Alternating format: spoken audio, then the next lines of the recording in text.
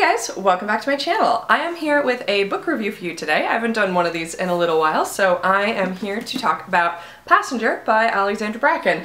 I just recently finished this. It came out in early January, so since it has been out for a while, this video will contain some spoilers, but I will be doing a sort of non-spoilery intro, and then I will tell you when to leave if you haven't read the book yet. This is a book that I've been looking forward to for a while. It is the newest from Alexandra Bracken, who wrote the Darkest Minds series. This is the first book in a new series. I'm not sure if it's a trilogy or not. This story is about a young girl living in modern-day New York. She is a violinist, and she is about to have her debut performance at the Metropolitan Museum of Art when some things start to go weird. The two most important people in her life are her mother, Rose, who loves her, and Etta knows that her mother loves her, but they have a sort of cool relationship. Her mother is always somewhat distant. And the other person in her life that is the most important is Alice, who is a fairly elderly woman who is her violin instructor. So as soon as she starts to play in this performance, she starts to hear this sound in the background that sounds like horrible screaming, and then she also becomes very ill and almost faints. And so when she's carried off, she ends up sort of being helped off by this person that she's never met before, and sort of chaos sort of starts to erupt. And in this chaos, Alice, her instructor, is shot, and then Etta is pushed through a passage by this girl that showed up, and she ends up waking up back in time. So when she wakes up, the ship is actually in the middle of being boarded by a privateer ship, and one of the main privateers is a man named Nicholas, who we met in the preface, who is also a time traveler, and was going along with a man named Julian when Julian slipped off of a sort of cliff face and fell, presumably to his death, but he sort of disappeared because when time travelers die in the past, their bodies don't stick around, they end up disintegrating. So we find out pretty quickly that Nicholas has sort of been trapped in 1776 as punishment for Julian dying. Nicholas is also of mixed race. He is half white and half black because his mother was a slave and his father was one of the members of this sort of extensive time-traveling family, which is one of the things that we find out very quickly. Turns out there are time-traveling families, and Etta didn't know anything about this, but it turns out that she is from one of these families. Her mother took something from the head of the Ironwoods, who is the most prominent family left of the various time-traveling families, and basically he has taken Etta in order to get the artifact back, and her mother cannot do it because Etta is what's referred to as a blank slate, meaning that she is a time traveler who has not traveled, so there's no possibility of her like crossing her own timeline. So Nicholas and Etta end up teaming up because they both have their own reasons for needing to get this artifact back, and they end up traveling through a lot of different time periods and places in search of this sort of treasure hunt that her mom has given her clues to find. I am very generally speaking not actually a huge fan of time travel stories, so I gave this one a shot because it was Alexandra Bracken and I loved her Darkest Minds series so much, and I am so glad that I did because I often find that time travel stories can be a little bit gimmicky, and this one completely subverted my expectations, as I should be used to with Alexandra Bracken. She's always subverting my expectations, and there's just lots of really cool things about it. Like, for example, the Ironwood family, their sort of home timeline is 1910,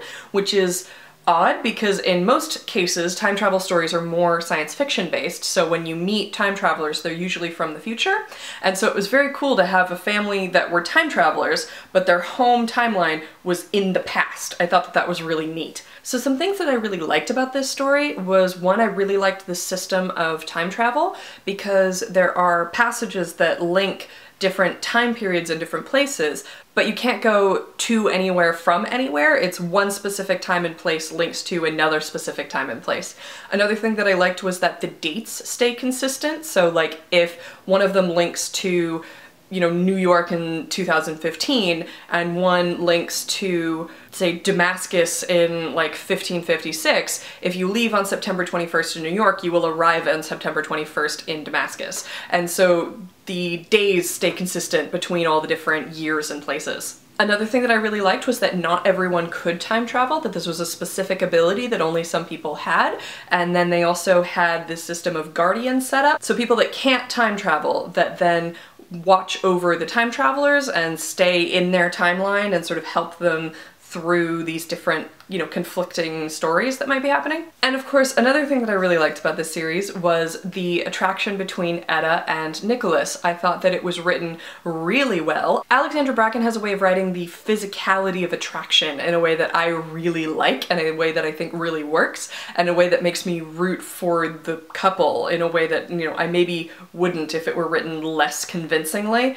I really liked the way that she wrote the romantic pairing in the Darkest Minds series as well, so this was not exactly a surprise, but it was a definite plus. And I also liked that she wasn't afraid to sort of grapple with the morality of time travel, because Etta is new to all of this. She's learning as she goes, and she brings up the question of, you know, is it right to basically just be a tourist through all these different times and places? Like, the Ironwood family is in revolutionary America at one point, and there is a spy that was caught by the British and hanged, and they were there basically on the date of the hanging, and they did nothing because to them it wasn't their job to interfere, and they didn't really feel like they had any business doing that.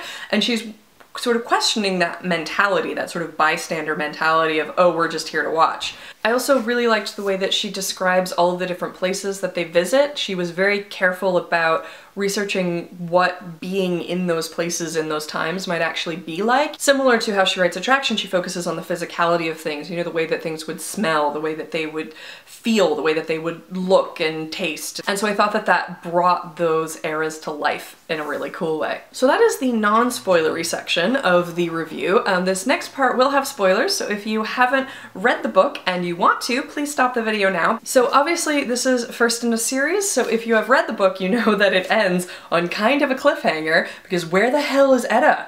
Like, what happened that threw her out of the timeline, and where's Julian? I also now, in the spoilery section, want to discuss Sophia a little bit, because I think that she is a really interesting character. Because one of the things that I really like about Alexandra Bracken's writing is the way that she gives really convincing motivations for all of her characters, even the ones that are doing things that we don't necessarily approve of. Because you see in that first meeting with the head Ironwood, I've forgotten his name, the way when Sophia is sent out, Etta has that moment of, oh, she's a girl who wants to stay in and is always being sent out.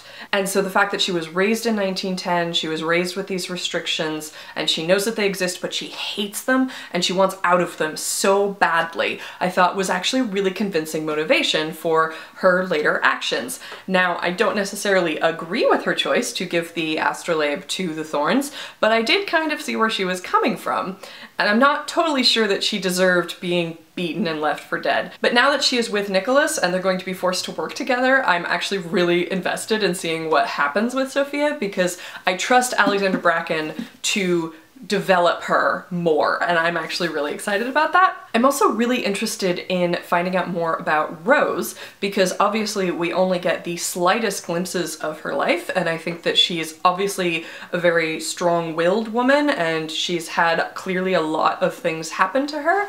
And so I am definitely interested in finding out more. So hopefully in that month when Nicholas and Rose meet up, we'll end up getting more information about her. I also just wanted to talk a little bit more about Etta and Nicholas in this spoilers section, which is I loved the way that they related to each other. I loved the way that she insisted on him being a partner rather than, you know, like a helper or a protector, and just the way that they spoke to each other felt really honest and real. And, you know, there's a moment where he says something about she doesn't need a protector, but he needs to be with her. I just felt like their connection was really strong and real and grounded in a genuine appreciation of who the other person was. I believed in their regard for each other, and particularly that scene in the jungle was amazing. So that is gonna be it for my review of Passenger by Alexandra Bracken. Obviously, I loved it. I am really looking forward to seeing what comes out next in this series.